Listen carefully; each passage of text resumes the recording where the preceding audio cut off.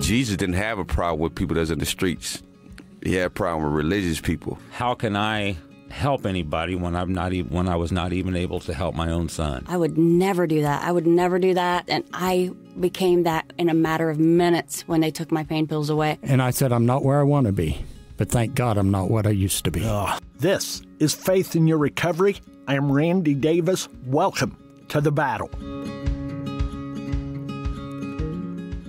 Thanks again for joining us. Welcome to Season 2, Faith in Your Recovery. When you're sick and tired of being sick and tired, we're here for you, and we want to be with you. We get the struggle, the challenge, the stigma, that sense of loss, the guilt, the pain, the hurt, the remorse. Well, whether we're your first choice or last chance, we believe that together with God, we will make a difference. I'm your host, Randy Davis, former pastor, as well as founder of A Better Life, Brianna's Hope. We're a participant-driven, faith-based, compassion-filled support and recovery movement for those battling the battle with substance use disorder / addiction. Our guest today comes to us from Marion, Indiana, or at least over that direction, John Humphries. Welcome, John. Hey. Good to see you, Pastor Randy. Good to have you here. I appreciate you taking time out of your schedule to join us. Look forward to what you have to share. I always tell the folks we're about all things recovery, and we've had, we're up in the 50s now, probably with the podcasts that we've done. No two are alike. No journeys alike, no recovery efforts alike. You're highly involved in the battle. You understand that, yes? Yes, sir. Yes, sir, we are. Yeah, we want to hear about those experiences, your story, the story of others. We respect not using names, but we know we can still tell those struggles and those victories and how others got there, in hopes somebody out there will pick up on that and they'll think, maybe, just maybe that'd work for me.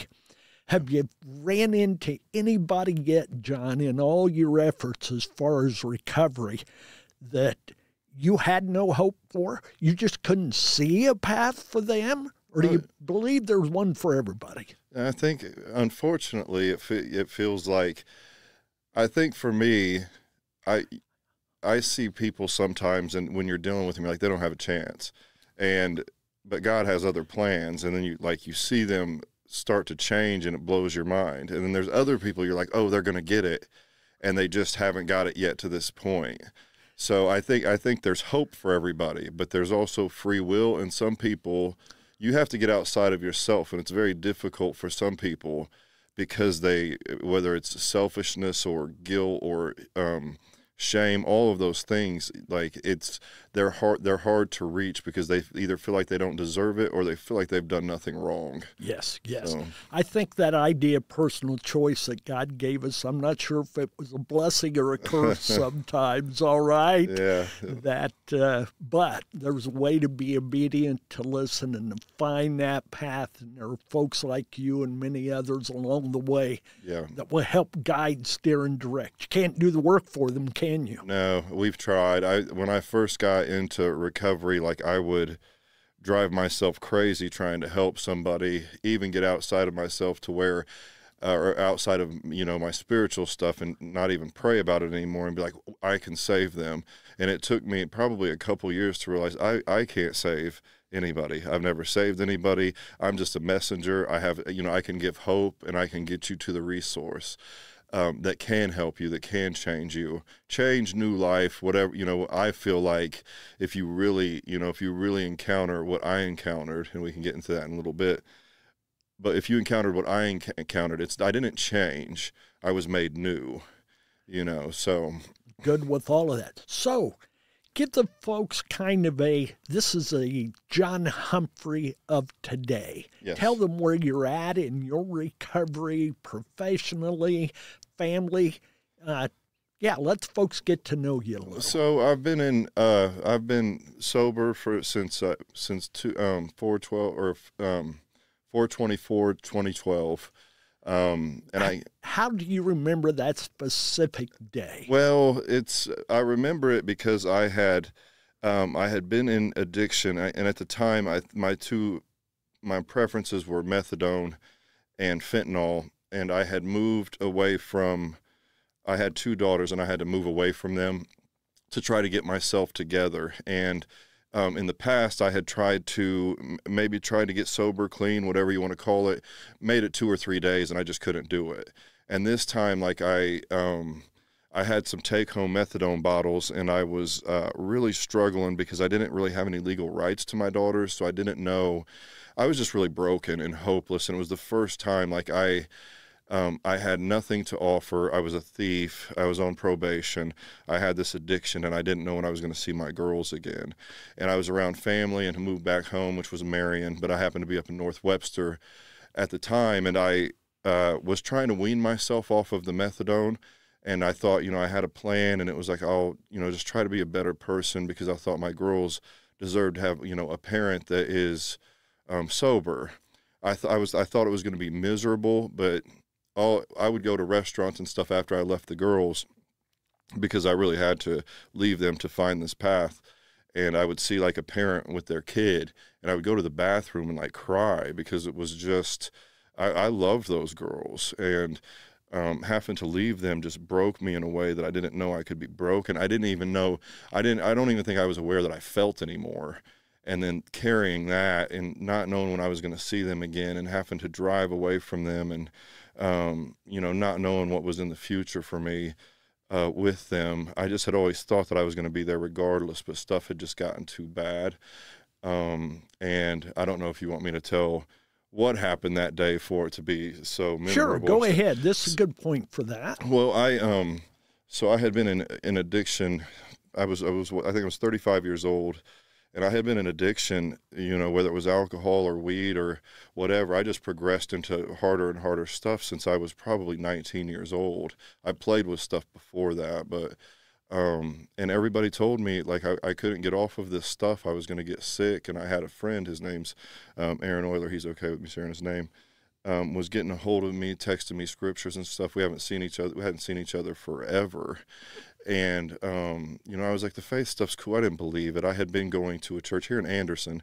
They rented this old school building, and my brother and sister-in-law were going to Anderson University at the time. So I was actually living here in Anderson, and I went to this church, and it was a hippie church, and they had coffee and stuff. So it started to expose me to some of the faith stuff, but I didn't believe it. I just thought it was a good idea. You weren't ready. No, but not the at seed all. was being planted. I wanted my girls to have the opportunity to live a better life than me, and if that was Jesus, whatever it was, I wanted them to have that opportunity. So in that, I started taking Bibles home, and I started reading. So this is before I moved out. I couldn't read. I couldn't understand them, and this was like random Bibles they had on a rack, and I was a thief at the time. So, of course, like I'm taking a Bible or two every week, different colors, all this stuff. And I went one Sunday, I looked over at the rack, and there was this blue Bible, and it was a big one. And I was like, I'm going to get that one before I leave because I don't have a blue Bible. And most people worry about the version. You worried about the color. Yeah, I was a thief. I mean, if it you didn't care. Yeah, I spent a night in jail here, and some of the stuff that I had got caught stealing, it was a problem. It was just I got addicted to everything. So if it was like once I started stealing, I just got addicted. I would steal dumb stuff. And I was also fueling my habit because, working and stuff I worked randomly.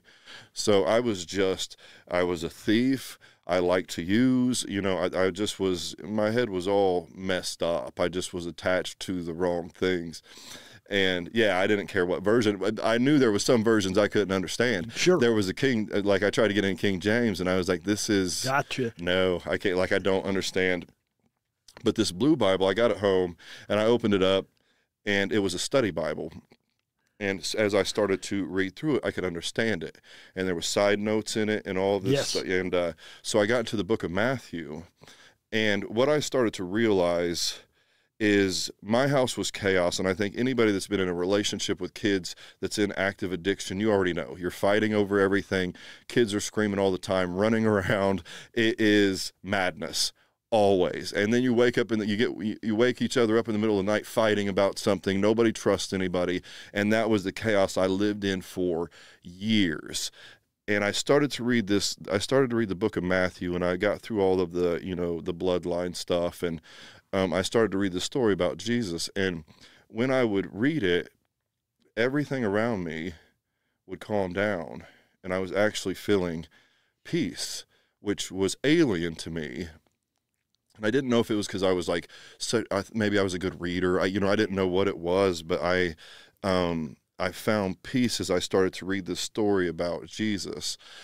And what I found myself doing was I found myself running back to this book to continue to read because I was finding peace in it.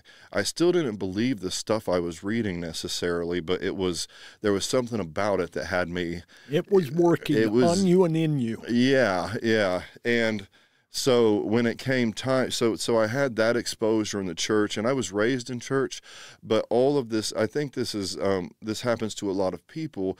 It was all cartoony stuff to me. If I remember coloring pictures of, the Ark and, Samson and these things, but it was all just stories. I didn't have a relationship with God or Christ or anything like that.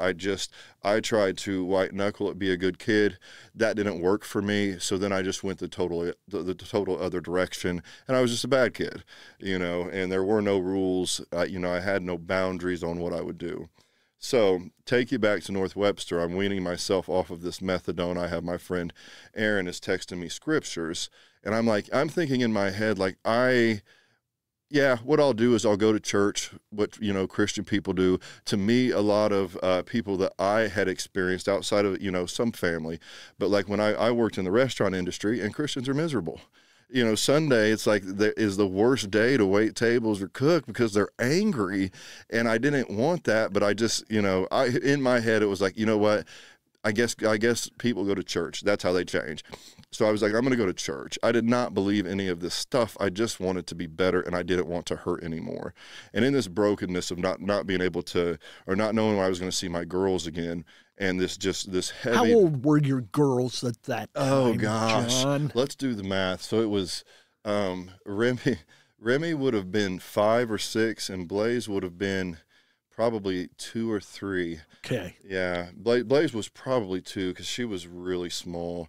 And when I had to, when I was leaving, I was trying to explain to them, I've got to go get a job and all this stuff. And Remy's always been kind of like this. She has this caregiver nature, and I was holding her hand, and she was like, well, Daddy, don't cry. And I'm bawling. And I tell people all the time, it's the worst. It was the hardest decision I ever had to make because I didn't have a license, or I had a license, but I didn't have a vehicle or anything like that.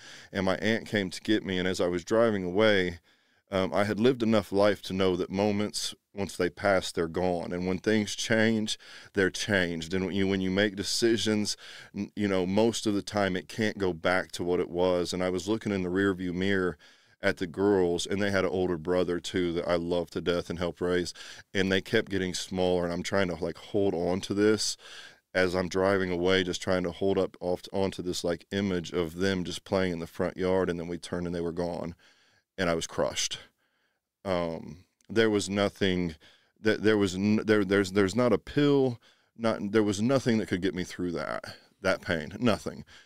Talking to people, it helped as I was talking to them, but when I was done talking to them, I was right back in pain. It was a Band-Aid for the moment. Yes, for a very brief. So I was up in North Webster because everybody said I needed to go up there with some family, maybe take a couple days, get my head straight. And I had some take-home methadone bottles, and I was drinking my big old cup of coffee that I would drink. It was a ritual thing, and I was going to go wean myself off of the methadone. I could not. I just couldn't shake how crushed, how bad I felt, how much I was hurting. And even in using, nothing would numb it.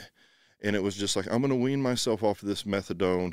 And I didn't know exactly what my plan was after that. My plans always worked out so great, And so far, it's been so successful, so right? We're killing life up here, And But no, so I was drinking that coffee, and I remember on the TV there was an old pastor, you know, because I was trying to watch the Christian shows, and to be honest, like, we need to do something about that because they're bad, and it was really dry. Not all of them. I don't mean to offend people. Not all of them are bad, but the ones I was watching were a little dry. But the guy, so he was reading letters, and one of the letters was like, could a Canaanite have been saved? And as he's answering that, and I believe he said yes and everything, I just remember that because that was the noise on the TV. And my phone's vibrating because my friend is sending me scriptures. And I stood up, and I started to walk to this methadone, and I just put my hands out. And I was like, Jesus Christ, if you're real, like, I want to believe, but I don't. But, you know, I am hurting so bad right now. And if you're real, I need you now. I've tried everything. I need you now. And boom, I was face down on the carpet in the presence of Jesus Christ at the feet of the cross. And mind you, I didn't even believe in this. So I look up, and I'm feeling this. It's perfect love, you know, and it's something that doesn't exist in our daily life. And it's just, it was almost overwhelming, but I was at peace. And I just, you know, you look up, and in our human nature, it was like, you don't know how bad I am, you know, and you don't know what I've done. And I would think of something that I did, and I just felt him grab it and take it from me. And this went on for, I have no idea how long. And all I know is that in that moment, if I could take people to that place with me, this sharing the gospel thing would be so easy, you know. And so, you know, and I kind of, you know, it was over, and there was snot and tears all over the carpet. And I got up, and I was, you know, the first thing I thought was like, I'm not telling anybody what just happened here, because they're going to think I'm one of those crazy ones. They're going to haul you off. Yeah. And,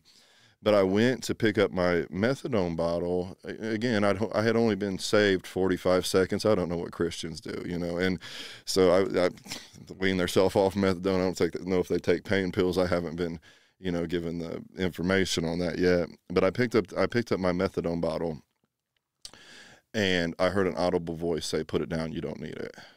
And I put it down, and which I know now, like I feel like I got kind of baptized in the fire first, and what a blessing that was, you know. But I put the methadone bottle down, and I called the methadone clinic, and I got with my counselor, who my counselor always looked out for me. She cared about my kids. She wasn't a bad person. She's trained in her stuff, and I had just had an encounter that doesn't make sense to people. So I call the methadone clinic, and I get on the phone with her, and I'm like, "Hey," and she's like, "Hi." I said, "I'm not coming back." And she said, "Oh." She said, "Well, did you find a doctor?" And I said, "No, I think I just found God." Crickets for a minute. And she was like, "Well, you're going to be sick." And what I've learned in this journey, and I've seen this happen so many times, is somebody will get God will give somebody a victory or a miracle, and the enemy's still waiting right there. He wants to kill it before it grows into anything. Yes. So as soon as you get it, and that's what I tell people, like, we'll be at our services or services like A Better Life Beyond Us Hope, and they'll have this encounter, and then they go outside, and the first thing that happens is, "Oh, that didn't really happen," or, "Oh, you don't deserve that," or a family member says, "You're still the same," because the enemy is here he wants to destroy things in infancy. Plant doubt. Yes. So she said, "You're going to be sick." And I was like, "Look, whatever I just encountered over here is strong enough to get me through anything that I'm about to face." And I thought I was going to, you know, I was waiting on these withdrawals. I literally just cut. I was wearing fentanyl patches 3 or 4 days a week, snorting Adderall to clean, but I was on the methadone regularly for years. And I waited for these withdrawals, and I waited for these withdrawals, and I waited 1 day, 3 days, and I was like, it's coming, 7 days, 14 days, 6 months, a year, 5 years, 8 years, 10 years, and they never came. And I used to be I used to not like to share that so much because I know withdrawal is some of most of people's stories in recovery, but it's okay. It's okay. Like this was my journey. Thank you. Yeah. And God, he worked a miracle in my life, and it's not up to me if I share it or not, because what I know is that I met him and there was a miracle in my life. And when I came up from that carpet, I wasn't perfect. I haven't been perfect, but I was new. And the things that I took to the cross that day, like my daughters, I think 13, maybe 7 months after that, they came to stay with me briefly. And 2 years later, I had full custody of them. That, this stuff doesn't happen on paper unless you're reading it from God's word. And it's not written out. It doesn't show us the plan. That's where our trust, our faith, our obedience has to take over. Yeah. And I appreciate you sharing your story. That doesn't mean it's going to be somebody else's. Yeah. And they're no less if this or that isn't suddenly taken away. Yeah. God can work in a still small whisper as a thundering waterfalls. He can come to us in multiple ways. Absolutely. We just need him to come. Maranatha, come Lord, come. And if you understand the source that you have access to, whatever your road is, it's going to be easier. Absolutely. If you have Christ to lean on. I promise that, because we've seen it. It will be easier when faith it starts to take a bigger role in your life. So in a minute, I want to go back to those darker days. But before we do, tell the folks more of where you are now professionally and relationally, okay? So I still have custody of my daughters. They're amazing. Remy's about to turn 16. Blaze just turned 13. I'm a recovery coach, peer support specialist, kind of freelance right now. I work right now. Well, I do drug court and reentry court in Wabash County, and I still work with Hope House Marion. And we've always got stuff brewing. But we just me and my friend Cody Knuckles just got invited last year to go into the Wabash County schools for drug prevention talks and assemblies, and that went really well. So we're actually working on lining up more schools to do that, especially with this fentanyl epidemic going on. Yes. Kids today don't have the luxury of testing stuff like I did, because with my job with CORE that I was with for 2 years, I would do responses when somebody overdosed in the ER. And I went in there and there was a 14-year-old that they had to Narcan 5 times because his stuff got laced with fentanyl. And then there was another one, I think he was 17. He thought he was taking a half a Xanax, and they had to Narcan him because it was straight fentanyl. And the pill looked just like a Xanax, even to those of us that are professionals, And so that's what I think my heart, and I know my friend Cody, that's what we're wanting to start to do, is maybe get to the place where before they make the decision, we can dig in and be like, at least preventative instead of reactive. Yes, and give it to you from people. Cody spent 11 years in prison, and I, as a father, but also as a son, and we lived it. It's the approach of I've lost friends. I've had to write eulogies. We have, and it happens, especially with the fentanyl. With all of that mess, it's happening to us on such a regular basis. There is no such thing as experimenting with drugs anymore. It can be one and done. Yeah. It can be your first one or your next one. Yeah. And there's no coming back at certain points. No. So let's back up to your darker days. Mm-hmm. You've shared with us the victories, some of them, of course, there's many more, but go back to those days where you were struggling the most, John, what your drugs of choice were, what they did to your world. I know you talked about how you had to separate yourself from your daughters and how painful that was, but I'm sure there's some other details there, if you'd please share. Yeah, so I think, a lot of people have different kinds of traumas that get them into that. I had just seen a post the other day that said trauma is the actual gateway drug. Yes. And for me, I think I had some issues with, circumstances growing up, and I didn't understand my identity, and I wanted to fit in someplace. And at first it was being a class clown. I tried to do it with sports and things like that, and I did okay. I had a good personality, but I also emulated some family members that sold dope and, lived that life. And I saw that as so glamorous. I had, people taking me to church and stuff like that, but the draw to that lifestyle was just, I was just drawn to it. So I would, started skipping school and drink. What age? At what age were you starting to skip school? Around sophomore. Early high school. Yeah, I experimented with alcohol. I think when I say experimented, once I started, it was on a fairly regular basis, maybe 8th grade. Okay. Playing with that, but it got really bad. I started smoking weed, playing with acid and stuff like that. Then I started, occasionally selling a dime bag at school and stuff. I thought in my head that, I was going to be, the dope man, but I was never even close to that. But, so I think searching for that identity and a place to land, and a place to be accepted. And the crowd I was running around with, I kept getting deeper and deeper in. They accepted you. Mm-hmm. That did. was the norm with that group. So obviously you're one of us. Yeah, and they would fight. If you were getting into a fight, they fought with you. There is a level of loyalty to that's hard. That you don't see with other groups and stuff. Sure. So once you're in there, then there's violence, drug use, just constant turmoil of some point, conflict.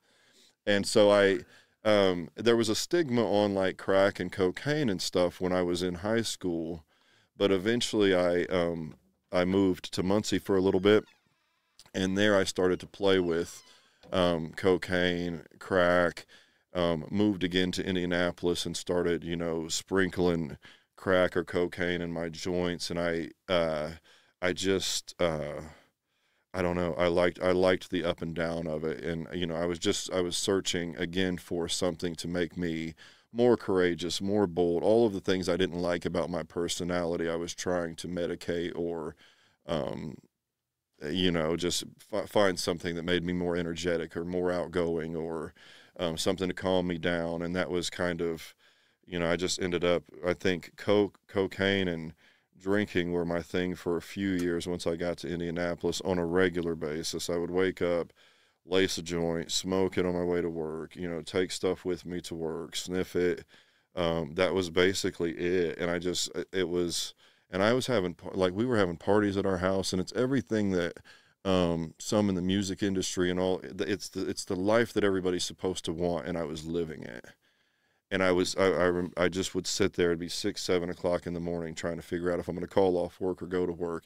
I haven't slept, and just bouncing back and forth, swaying back and forth, so miserable and so empty. And the only thing you know how to do is like, well, I guess, lace up another joint and go and just start it all over again. But I was just sad. I was really sad.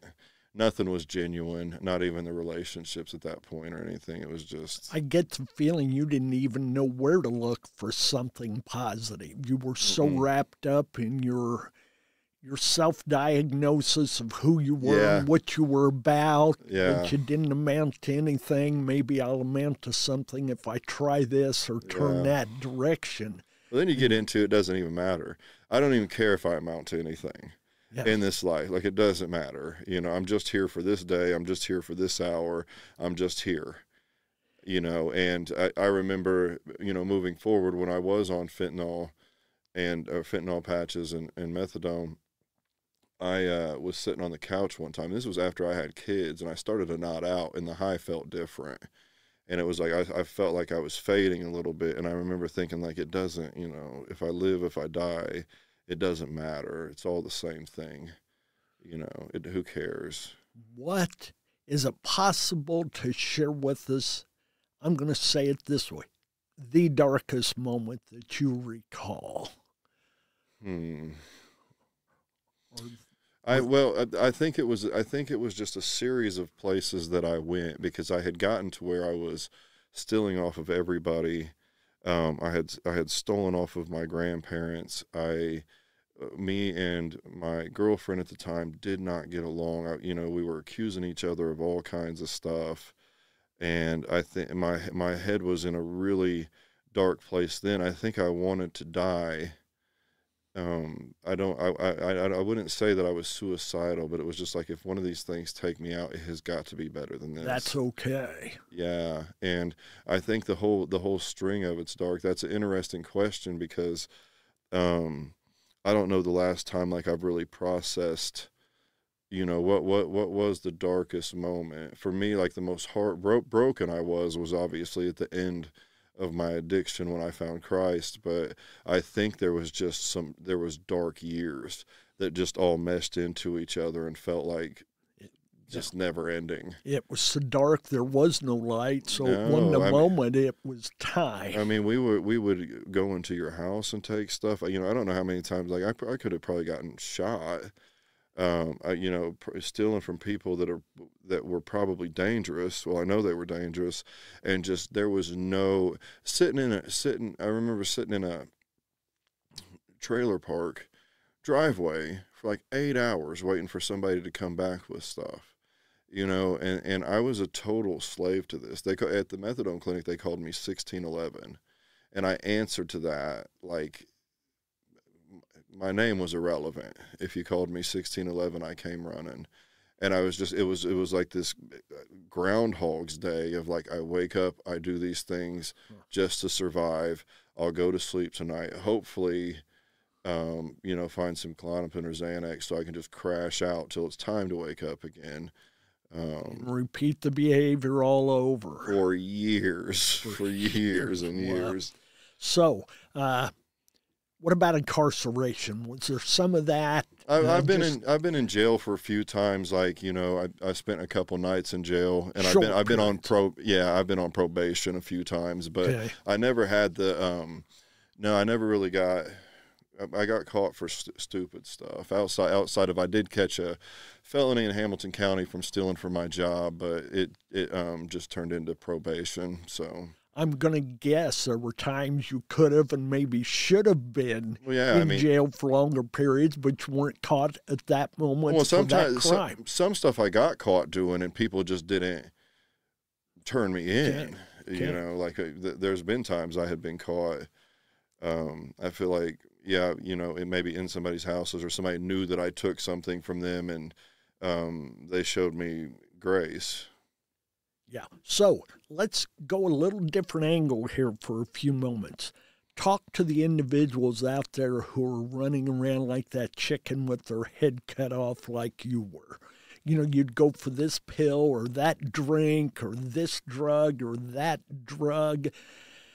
Talk to that individual who's in the middle of that struggle. Give them some advice. I know Christ is going to be first on that. Yeah. But take them... help them get there. If somebody was listening to this right now and was struggling the way I was struggling, the thing that I would tell them is stop for just a minute.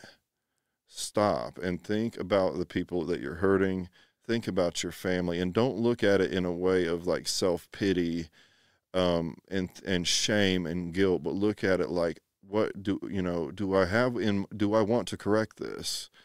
And don't think to yourself, like, think about how bad your life, because I used to tell myself, like, being sober would suck, but being high all the time and chasing drugs sucked. So, like, I think, that barrier of, like, oh, it's going to be awful, like, where you're at right now is awful.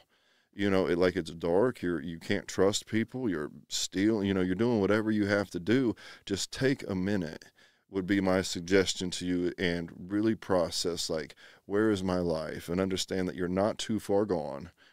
You're never too far gone as long as you're breathing, no matter where you're at. As long as you can ask yourself that question, you've got a fighting chance to get the answer. Yeah, and there are all kinds of resources out there. But I know what I hear a lot of people, I've screwed everybody over. Well, so did I. But don't use that as an excuse to keep screwing people over, to keep doing what you want to do. Because that's what I did for years oh, well, I'm horrible and I've already stolen off of everybody. And I just continued the behavior, and the offenses against people were worse and worse and worse. And that's not an excuse. You, in this moment right now, have a choice to try to get right or continue what you're doing. But don't continue what you're doing and blame your own choices. Like, don't cycle and say, I've screwed everybody over, so there's no reason. You screwed everybody over. That's one of the reasons to seek this out. Have you tried, and this is another thing I would suggest, like, have you tried calling out to God? Whether you believe or not, what do you have to lose by getting in a quiet place? I don't care if you're high listening to this right now. What do you have to lose by getting into a quiet place, putting your hands out and saying, Jesus Christ, I don't even know how to pray, but I need you now. I need your guidance. I need freedom from this. I just need you now. What do you have to lose by trying that? What do you have to lose by stepping into a church service? If you don't change your behaviors, you'll never change your results. Okay? So you've given some options there. Yeah. John, what else would you like to share with the folks here in the next couple of minutes? Well, it's good seeing you again, Pastor You Randy. too. We Thank connected when you first started A Better Life Beyond through Bob Antrim. Well, Buffet Bob, he likes to call Yes. himself. And so it's been cool. And I went to my training for peer support in West Lafayette, and I landed at A Better Life Beyond Hope. And I was like, these things are everywhere. yes. They're everywhere. So it's good seeing you again. And it's good seeing what's happened with that little bank building and just some people willing to chase recovery, what that has turned into. Absolutely. It's kind of a story of, like, it doesn't take all of the resources we think it does. It's just start getting together. If you're thinking about starting a group, just start it. Start it tomorrow. If you're thinking about reaching out to somebody, do it now. Just, don't push it off. The trip begins with the first step. The Yes, journey. Maybe yes. that's a better choice term. And so we have a service we do in Marion at God's House on Friday nights. We do worship. It's a similar model to A Better Life Beyond Hope. Have testimonies, and Where's God's house? Give it's them the downtown. address. It's downtown Marion. So you can like Detox Ministries on Facebook, or you can follow me, or send me a friend request, John Humphries. And I post all of that stuff, and we're about to move it over to a page. But if you're trying to connect with us right now, John Humphries on Facebook. Spell your last name for their clarity. Humphies. Thanks. And then Detox Ministries is on there, and we'll do that stuff. And also, if you want, we have a lot of people with testimonies, and we go out and we talk, share our testimonies where whenever we're asked to, and you can email us at codyandjohn2@gmail.com. Cody and John 2 Yes. at gmail.com. Mm-hmm.